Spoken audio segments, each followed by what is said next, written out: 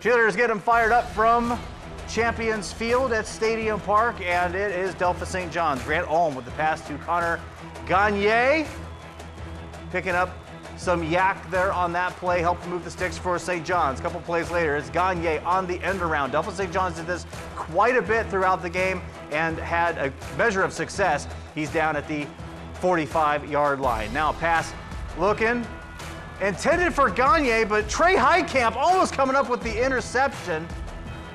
Almost a big play. Did get the swat, however, but not pulling the trigger on the turnover would turn out to be costly for Anna, as Clay Podubny going up the middle, setting up Delphos St. John's first and goal, and then Nolan Schwinnen gets the direct snap.